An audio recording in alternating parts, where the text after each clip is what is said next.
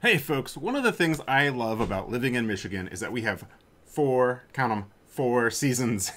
I actually like winter, I like snow. Believe it or not, there's actually people that live in Michigan that hate snow. I mean, why? That'd be like living in Arizona and hating the heat, right?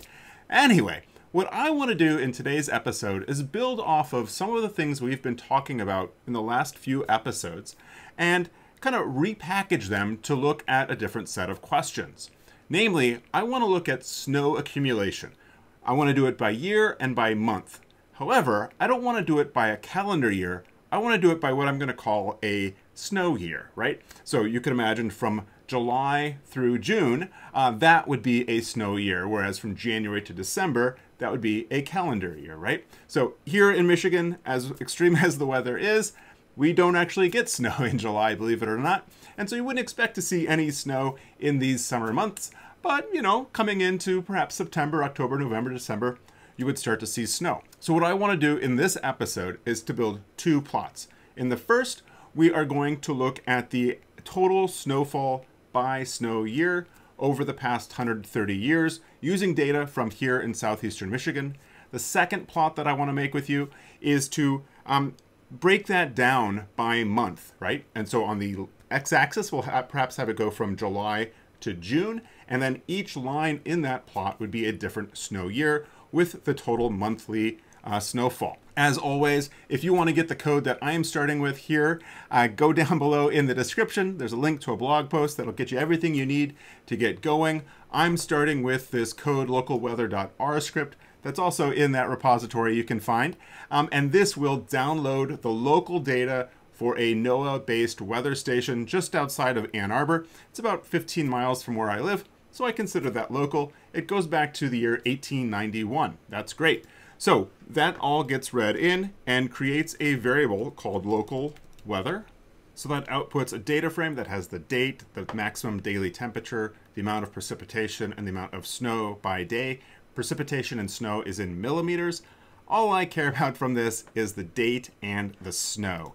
Also, I'm not interested in those days where we have an NA value, so we'll go ahead and clean this up by doing select on date and snow, and we'll also then do a drop NA. I'll go ahead and put snow in. Again, drop NA will remove any row where there's an NA value in a specific variable, right? So snow, right? If I didn't put in snow, then drop NA would remove the row where any column had an NA value. And so now what we see is that we've got our date and our snow no longer have any of those NA values. We're in good shape. I know that I would like to get the year as well as the month. So let's go ahead and pull that out. So we'll go ahead and do a mutate to get year using the year function on date. And we'll also then do month equaling the month function on date. And of course, this gives us our calendar year as well as the month. And I think I'm going to go ahead and call this cal year to get the calendar year. So now what I want to generate is the snow year. So we'll do snow year. And I'm going to use an if-else statement to build this, right? So we're going to take the date, the value in the date column. And if that's less than July 1st of that year, then it's going to be snow year is going to be cal year minus 1. If it's not, then it's going to be that cal year, right? So we need to build out the date for July 1st of that year, right? So we can do that with the YMD function wrapped around the glue function. And then within glue, we'll use those quotes and the curly braces then where we'll put cal year, right? So that for like this year, that would be like 2022 -07 -01. And so that then will basically make a date variable of July 1st of whatever year corresponds to that date, right? And so if that's true, I think I'm in the right spot here. Yeah, if that's true, then snow year is going to be cal year minus 1. If it's false, it's going to be cal year. And so now what we get is 1891 for the snow year for this date in November 1st. That works, right? Let's go ahead and do tail, because again, I'm here in August, and that should be 2022, right? That's the beginning of the 2022 snow year, right?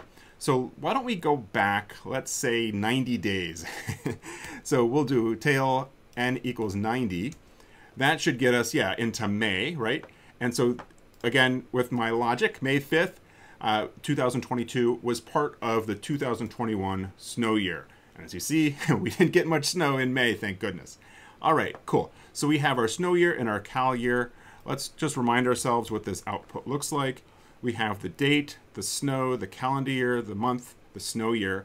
All I really care about at this point now is the snow year, the month, and the amount of snow. So let's go ahead and simplify things down a bit because I get very easily confused between all these different year variables and dates and whatnot. So we'll do a select and we'll do month, snow year, and snow.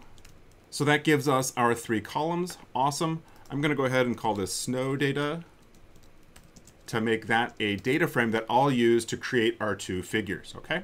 So again, I'll take snow data.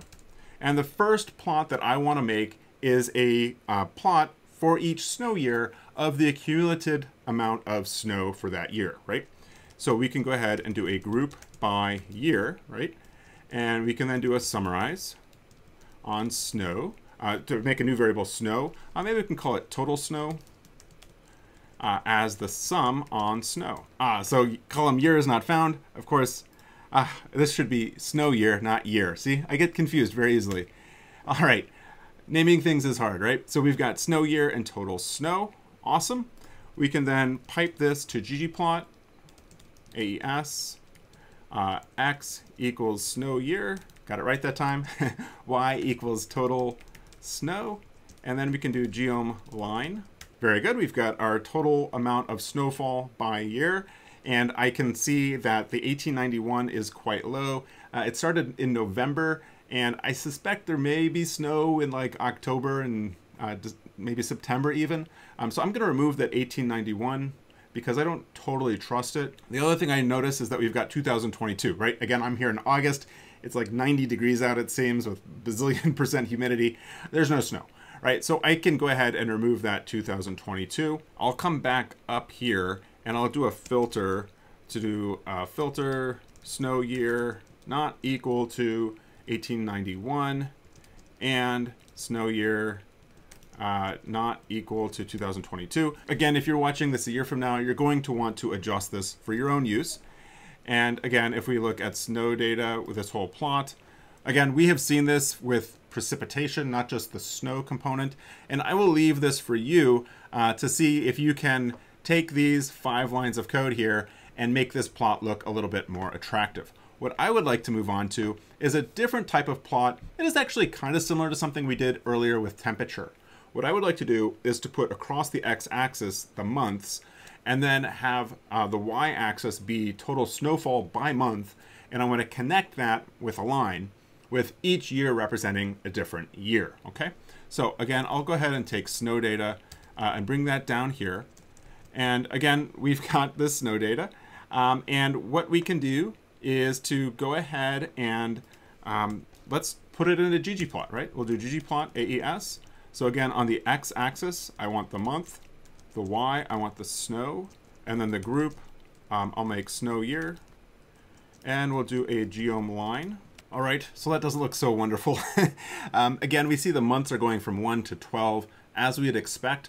I want to change that ordering, right? I want it to start at 7 and go to 6, right? 7 through 12 and then 1 through 6. To do that, I'm going to make month into a factor that has a different order than chronological or numerical, right? So again, we can do mutate on month, factor, month, and then levels. I'm going to make this as a vector, so we'll do 7:12 and then 1:6. And again, what this is going to do is this will set, this will create a vector, right, that goes 7 through 12 and then 1 through 6. And so now it should plot month on the x-axis in this order, right? I think if it sees it's a factor, it'll plot month as a discrete variable rather than as a continuous variable. And I need to put a pipe at the end of there. So we're getting these spikes, and it occurs to me that I forgot to group by the month and then sum within the month. Why didn't you all say something, right? Again, we've got snow data that has, well, in this case, right, so 1892, month of November has 4 observations, right? And so the spikes that we see over here in the plot are those 4 observations being represented as a vertical spike. I need to sum those together, right? So again, we can do a group by month, and we can then do a summarize, sum on, we'll say snow equals sum on snow, and pipe that into everything else, and this should solve that problem. So I'm now getting an error that object snow year is not found. And when you get errors like this, and you've got a pipeline, even if it's only like the 6 lines I've got here for between lines 28 and 33, what I encourage people to do is walk through this line by line, right? So snow data, good, no errors. And then group by month, let's run that. Still good, no problems. We see it's grouped by the month. And then we'll run the summarize. And so now what I see is that I've got a tibble with 12 rows and 2 columns. Basically what it's done is exactly what I told it to do, right? It's summed the total snowfall by month over the 130 years. However, I want each month by year, right? So I need to group by snow year and month. And so the reason then that we got that error is that when we come down here and group by snow year, with this as the input to ggplot, right, there is no snow year, right, because we summarized on month, getting rid of that snow year variable. Now when we run this, again, if we just run those first 3 lines, we now see that we've got the year, the month, and the snow. It's still being grouped by snow year. I want to go ahead and remove that because I find that that grouping can sometimes cause undesired side effects down the road. So we can remove that grouping of snow year by doing dot groups equals drop. And again, if we look at the output of those 3 lines, we see that our grouping is gone. And if we generate the plot, sure enough, we see a much better looking figure, right? We now see going from month 7 out to 12 and then 1 to 6, and then each year being a different line. We can maybe make this look a little bit more attractive by doing color equals snow year. So now we see the more recent years are the lighter shades of blue, and the lines that are darker are further back in time. This is a pretty epic February, it looks. I think this was back in like the 1920s or so, if I remember right from looking at this earlier. Something I also notice in here is that there's a few lines like this here. There's also another here where it doesn't fall back, right? Like there's no October, September, or earlier year data from that snow year. So what I'd like to do is make sure that every year and month is represented in the data frame. And so thinking about this, I think what I would like to do is to create a dummy data frame that has a bunch of zeros, okay? And so what I could do is make a dummy data frame with all combinations of years, all combinations of months, and then a dummy value of 0, right? And so that I can join that with my snow data, and I can then add that dummy value to the snow amount, right? That way then I can be guaranteed that every month and year has at least 0 represented, right? Because we can see that there's some months for some years that don't have any data at all. And so let's see how we can do that. So I'm going to create this dummy data frame, and we can use the crossing function from tidyr, which comes with the tidyverse. So we'll do crossing year equals 1892 to 2021. Again, I don't have the 2022 snow year because that's just starting here in July, right? And we remove the 1891 data, right? And then we'll make a month from 1 to 12, right? And so if we look at crossing, what crossing will do is it'll take all values of year and all values of month and cross them together so that we get 12 months for all those years. And so now what we see, right, is we've got 1,560 rows, 2 columns. For every year, we've got every month. I can then go ahead and add my dummy value. So I can do mutate dummy equals 0. And so now if I look at dummy df, we get our 3 columns. Wonderful, right? We can then join that together. So we'll then do, well, you know what? I want this to be year, snow year, not just year, right? Snow year. And let's reload that. And so then we can do inner join, and we will then do snow data with dummy df, and we'll say by, and then we're going to join it by two variables, right? So we'll do snow year, and we'll do it by month. And so this then gives us our composite data frame with the month, the snow year, the snow, and the dummy. So I did an inner join because I always do an inner join, right? But an inner join is going to remove those cases where we don't have a specific month or a year. So what I actually would rather do would be a right join. With this right join, we're going to have NA values for snow, right? For some months. So let's go ahead and do a filter, and we'll do is.na on snow. And so now we see that we've got 225 month and year combinations that were 0, or NA, sorry, for snow, right? So how do we deal with that? Well, we want to make a new snow column that has 0 for these cases, right? So to do that, I think what we will do is go ahead and we'll do a mutate, and we'll then do, I'm going to do snow dummy, and then we'll do if else snow is NA, right? So is.na on snow. So if snow is NA, then we will use dummy, or we could just use 0, right? But let's use dummy, we made it, whatever. If it's not NA, then we will use the value of snow. And so now we can see that snow dummy has the value of 0, whereas snow had NA, right? So I'm going to, instead of call this snow dummy, I'm going to write over the snow column to give that snow, right? And so we can then see what this looks like. And now we see that for those 225 rows that had NAs for snow, they are now 0s, right? Awesome. So I'm going to go ahead and remove that filter because we want to look at all the data. And so we can then feed this into the rest of the pipeline. And let's see if those ends go away. And so sure enough, we now see that that line that ended right here for like November goes down to 0, back to the rest of the month, rest of the year. And then there was something over here also, I think we noticed that was missing some May and June data, I believe, right? Cool. So now we have all the data.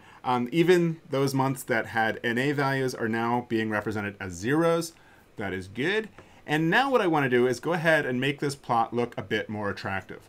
What I'd like to do is, because these, lines colored by year isn't really informative, what I'd rather do is turn all of the lines to be gray, except for 2021, right? The most recent snow year that we have. What we'll do is I will start by removing that legend because it's just not helpful. So we'll then do show.legend equals false. Let's go ahead into our colors, right? And so what we can do would be to scale color manual, and we'll do name equals null. And we need to create a variable that we are going to color by, right? So before we did, where is ggplot? Right here. We colored by the snow year, and I will say, is this year? And so I need to make a variable, is this year, right? And so we can come in here into our mutate statement and say, is this year? And I will then say 2021. So is this year equals 2021 equals snow year, right? So if the snow year is 2021, then is this year will be true. Otherwise, it's going to be false. Again, if you're watching this in a few months or next year, you'll kind of need to adjust this, right? Cool. So we'll then map is this year to color. That's going to be trues and falses. And so the breaks will be true and false. And then the values are going to be Dodger blue. And then for true, if it's this year, otherwise it's going to be gray, right? And I don't need to worry about labels because I'm not showing the legend. So now we see 2021 is lit up in blue, and we have all of those other years worth of data as those gray lines. So before I start changing the theming, I'm going to go ahead and save this to a PNG file. So we'll do ggsave, and we will call this no by snow year.png, and then I'll do width equals 6, height equals 4, and I need to go ahead and put this in my figures directory. So this is the size of the final outputted figure. I will use this as the thumbnail for this video, so this should look familiar if you clicked on the video. Now what I want to do is go ahead and get rid of the background grid. I want to make that white, and I want to make the axes solid. So we can, again, do that with theme, and we'll do plot.background equals element blank. That will get the background to be blanked out. And then panel.grid equals element blank. That will get rid of those grid lines. And then we can do axis.line equals element line. And that will give us solid X and Y axes lines. So I did something funky. Well, we've got our solid lines. The background is gray, and the interior is still a different gray, right? And so I think what I did wrong was I used plot background rather than panel background. So I made the plot background, that area that was this darker gray, basically transparent, right? Whereas this is the same color it was originally.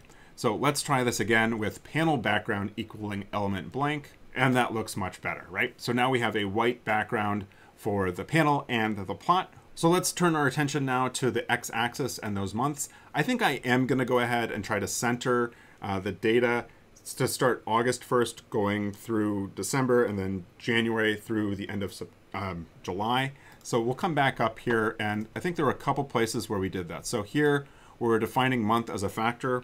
We can go 8 to 12 and then 1 to 7. Let's see if that does it. So that moves everything over a month, and that is better centered, I think. I think I prefer that. So now I want to go ahead and put on month labels, and maybe I'll start with September at 9. And so we can do that, again, by doing scale x discrete.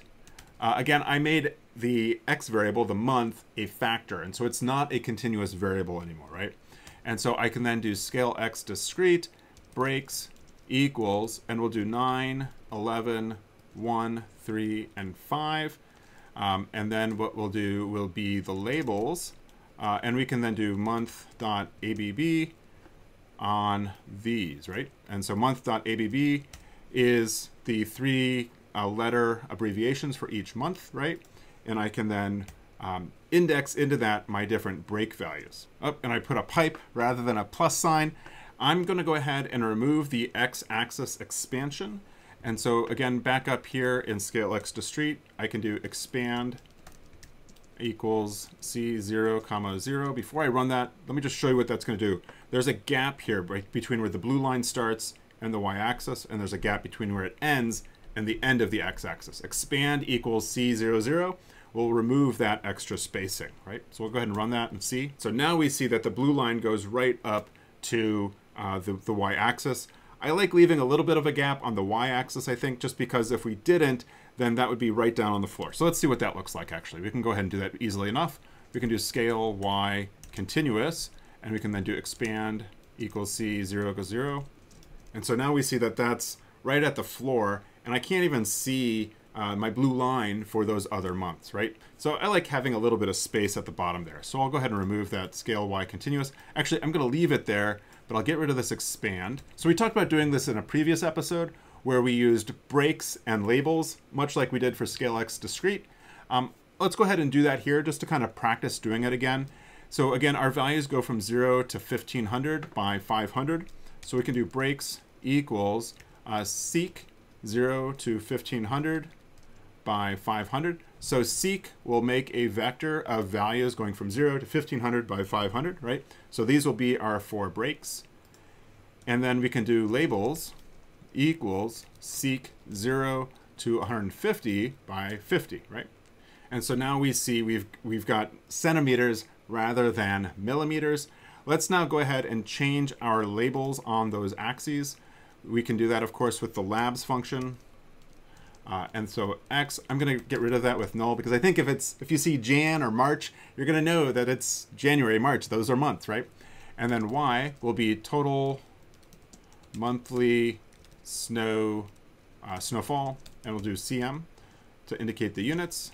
So to finish this off, what I'd like to do is go ahead and put in an informative title. And so what we could do is perhaps put something in like the snow year, the 2021 snow year had a total of however much precipitation. Why don't we do that, right?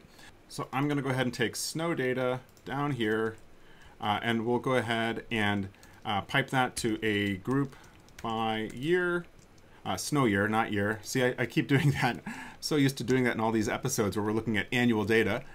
Summarize total snow equals sum on snow. And that gets us all of the years, right? But of course, I want to filter to get year equals 2021.